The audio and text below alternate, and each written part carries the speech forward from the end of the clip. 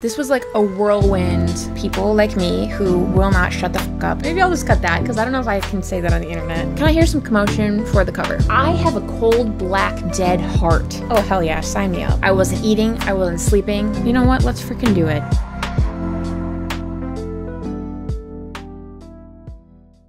Hi, I'm Sam. There's quite literally no one asking me to do this, but after talking such a big game in my mid-year freakout tag video, saying I haven't bought many books this year, I proceeded to purchase 45 books over the last several weeks, and I feel that it's only right that I fess up and share with you all the books that I have hauled. So of the 45 that I purchased, 28 are ones that I have already read. I know that I love them, so it was a very intentional purchase to add to my collection. And of the 45, 27 I purchased used, and then the remainder I purchased brand new. So I might start out with my manga that I purchased, because some of the series I've talked about quite a bit on my channel, so I'll kind of just go over them briefly. But then there are a lot of new series here that I'm purchasing, have not yet shared on my channel. So the first thing I want to talk about is the biggest book that I purchased, and that is The Art of Haikyu. So if you're new here, I love Haikyu. It is a shonen manga about high school boys volleyball. And despite its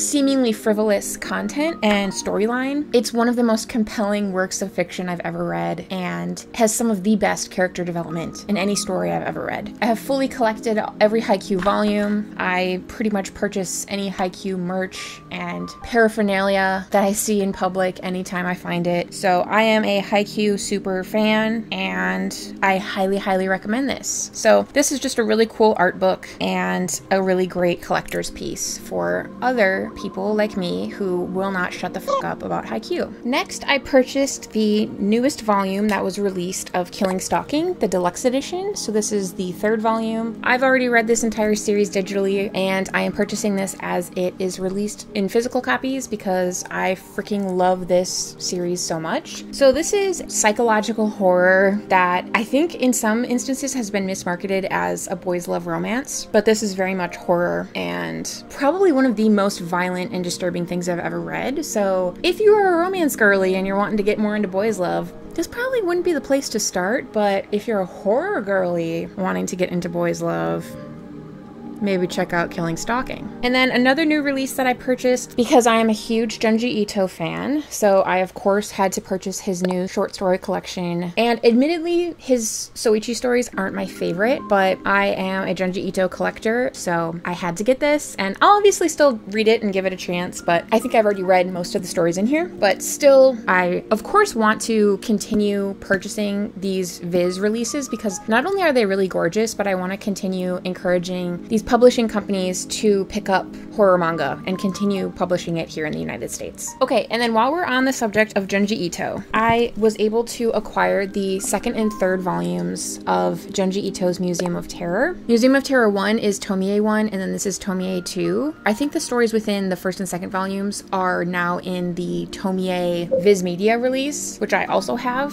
And then this one is kind of an offshoot and other short stories besides Tomie. So this has like The Long Hair in the Attic, which is another really classic one of his. So just really, really a fantastic addition to my collection. And I am very, very, very excited to finally have these and finally have the Museum of Terror series completed. The next books that I purchased an entire manga series, which to be fair, I think, yeah, there's only 12 volumes in this series. And I was able to purchase these omnibus volumes, which have 3 manga volumes in a single one. So that is the series Hot Gimmick by Miki Aihara. And this is another series that I read around the time I was reading Junji Ito for the first time. And this is a series I really probably should not have been reading as a middle school girl. This is a shoujo romance manga with a pretty dark edge. We're following this girl in a corporate company housing complex in Japan, and there's one guy in this complex that she really hates. He's always been really mean to her, and he kind of ends up getting some dirt on her, and he blackmails her and says, "I'll tell everyone your secret unless you become my slave."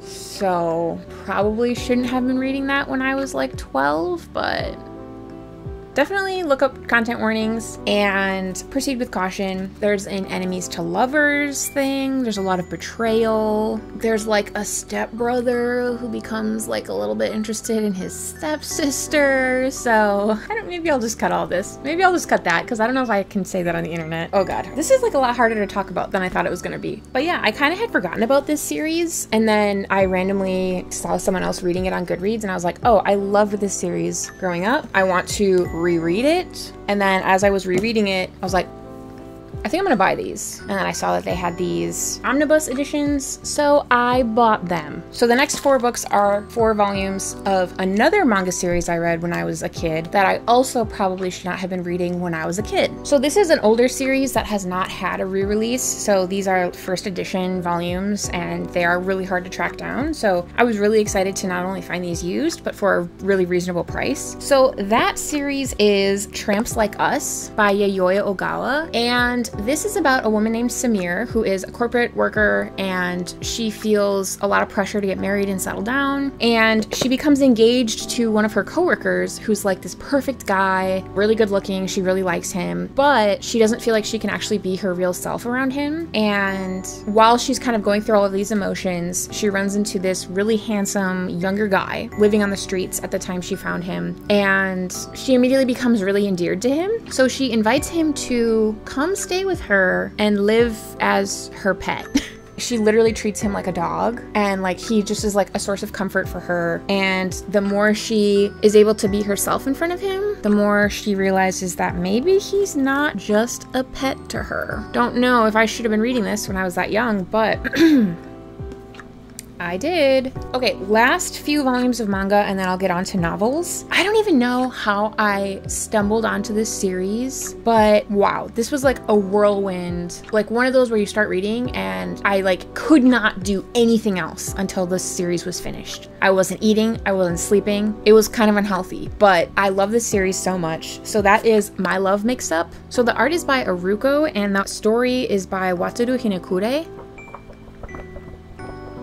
This is really good. I really like this. So, okay, I got volumes 1 through 5. I got these used, I think for like 25 bucks. And this is a relatively new series too, so I was like, oh hell yeah, sign me up. But I originally read this digitally, which I read it in at the end of July, so I haven't even talked about it in a wrap-up yet. So this is a little sneak peek behind the curtain. So this is about a boy in high school named Aoki, and he asks his crush, Mio, to borrow her eraser. And he's, you know, in class doing his thing, whatever, and then he drops the eraser, and the boy in front of him picks it up. And it's like one of those erasers that has like the like cardboard cover, and it had like slipped out of its cardboard cover a little bit, and the boy in front of him sees that it has his name written on it with a little heart next to it. So okay, a lot to unpack here. Basically Mio, it's her eraser, so she has a crush on this guy, but this guy saw it fall off of Aoki's desk, so he assumes that Aoki is the one who has a crush on him. And Aoki, being like the nice guy that he is, he doesn't want to like say like, oh no, Mio's the one who likes you. 1, because he doesn't want to like out her. 2, because he likes her, so he doesn't want to like make that happen. So he just goes along with it and pretends that he has a crush on this guy whose name is Ida. And it is just so funny. Like, I remember growing up when I was first reading manga, there was a lot of shoujo romance manga that I read that was just so laugh out loud funny. And it's been so long since I've been able to find another series that really made me laugh so much. But there's just so much about the art style that's so freaking funny, but also so wholesome and pure. And it's just these 4 high school students trying to figure out their feelings and their like who they actually like and what it even means to like someone. And it's just so wholesome. And like, I have a cold, black, dead heart. So it is even harder for wholesome content like this to actually make me feel moved and not just make me cringe and like want to peel off all my skin and die.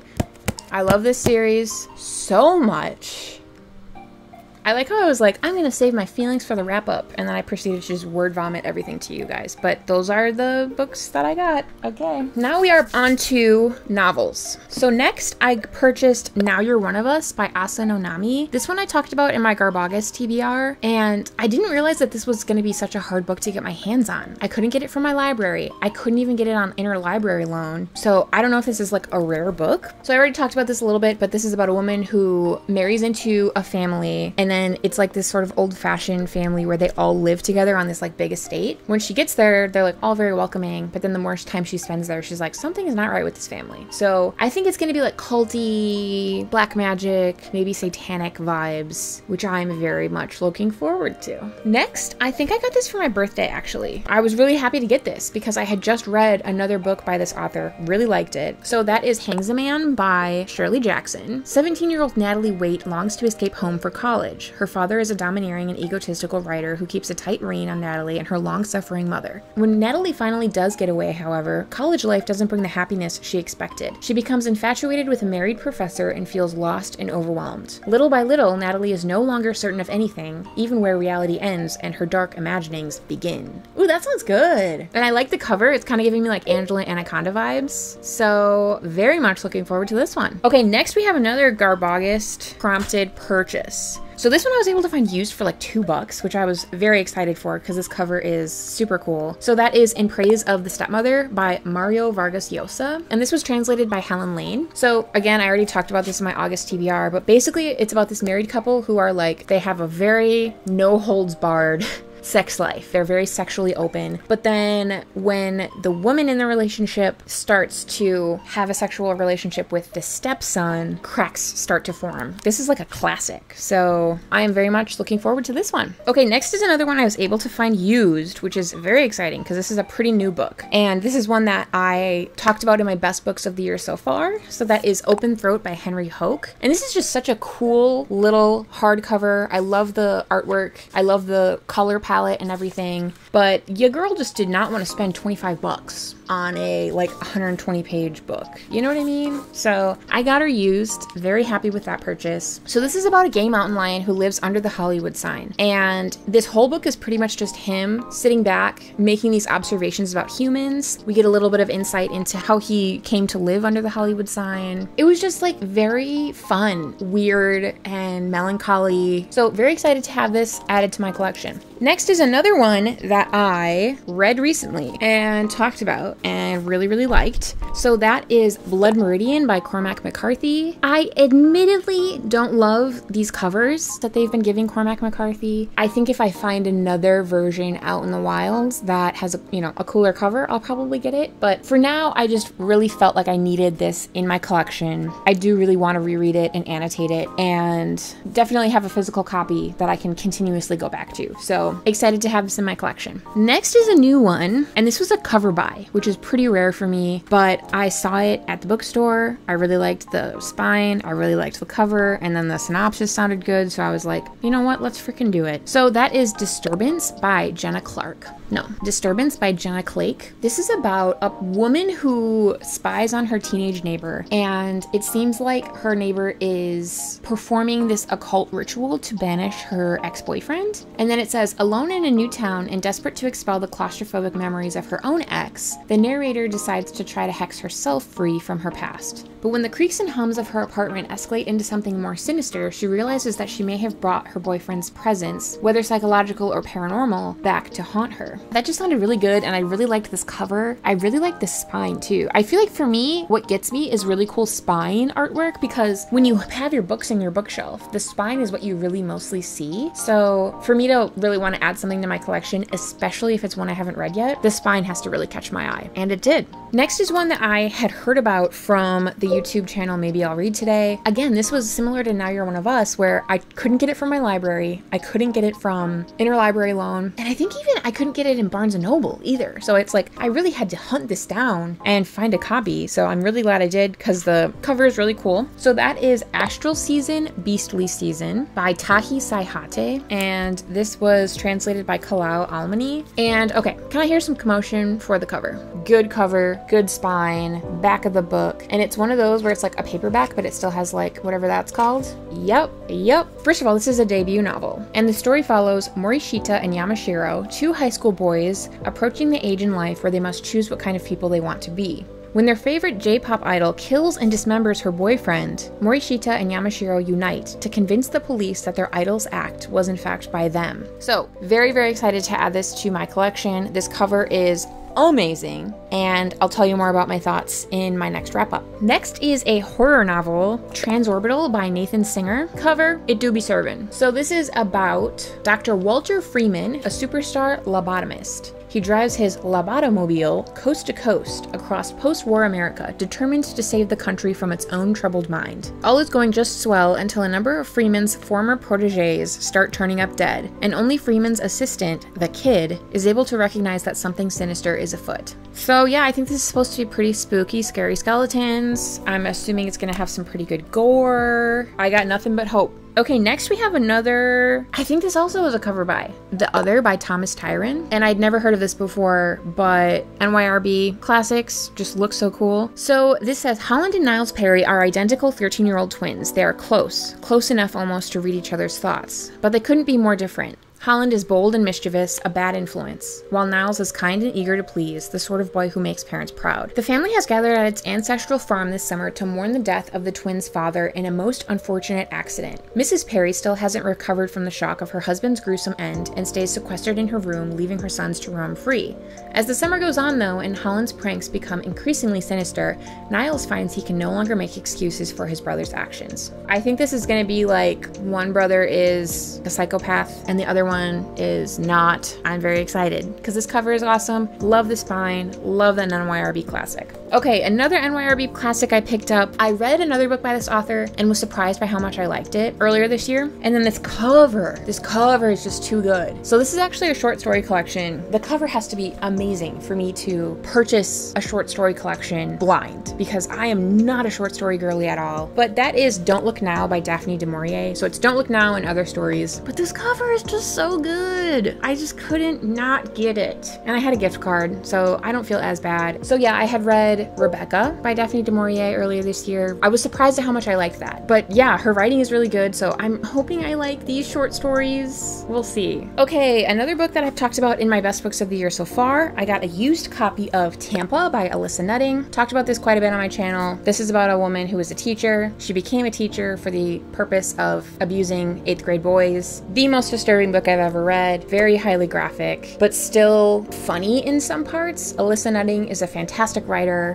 Definitely check content warnings before diving into this one, but if you think you can do it, I really, really love this book. Another book I talked about in my best books of the year so far was also able to find a used copy for like $5. So I picked up a copy of Perfect Days by Raphael Montes. This is about a psychopathic med student who becomes obsessed with this woman he meets at a barbecue, and when his advances are rejected by her, he stuffs her into a suitcase and goes on this trip with her where he basically just holds her hostage in the hotel room and has his and her family fooled into thinking they're dating, and it's just cuckoo crazy bananas, and I think you should read it. Next, I purchased this classic because it's a classic I really want to read, but I'm kind of intimidated by because it was written a really long time ago. It's a setting that I'm not very familiar with and a time period in history I'm not very familiar with. But the cover was really cool and the synopsis sounds very intriguing to me. So that is The Master and Margarita by Mikhail Bulgakov. And what the fuck? This is blurbed by Daniel Radcliffe. It's now my favorite novel. It's just the greatest explosion of imagination, craziness, satire, humor, and heart. Okay, so this is apparently Daniel Radcliffe's favorite novel. Interesting. Okay, this was translated by Mira Ginsburg. The devil himself pays a visit to Soviet Moscow. Accompanied by a retinue that includes the fast-talking, vodka-drinking giant tomcat Behemoth, he sets about creating a whirlwind of chaos that soon involves the beautiful Margarita and her beloved, a distraught writer known only as the Master, and even Jesus Christ and Pontius Pilate. The Master and Margarita combines fable, fantasy, political satire, and slapstick comedy to create a wildly entertaining and unforgettable tale that is commonly considered the greatest novel to come out of the Soviet Union. I am intimidated, but gonna give her a whirl. Okay, next is a book that my partner actually bought for me. He read the synopsis and thought that I would like it, so that's very, very nice. So that is Looking Glass Sound by Catriona Ward. I read Last House on Needless Street by her earlier this year, and it was pretty good. You know, it wasn't like the most mind-blowing thing I've ever read in my life, but you know, it was good. So I'm definitely open to reading more Catriona Ward. So it says, in a cottage overlooking the sea, Wilder Harlow begins the last book he will ever write. It is the story of his childhood companions and a killer who stalked the small town where they spent their summers. Of a horror that has followed Wilder through the decades. And of Skye, Wilder's one-time friend, who stole his unfinished memoir and turned it into a lurid best-selling novel. Really, Sam? Novel. This book will be Wilder's revenge on Skye, who betrayed his trust and died without ever telling him why. But as he writes, Wilder begins to find notes written in Skye's signature green ink, and events in his manuscript start to chime eerily with the present. Is Skye haunting him? And who is the woman drowning in the cove, whom no one else can see? No longer able to trust his own eyes, Wilder begins to fear that this will not only be his last book, but the last thing he ever does. Cool, that sounds good. That sounds good to me, so hopefully I like it.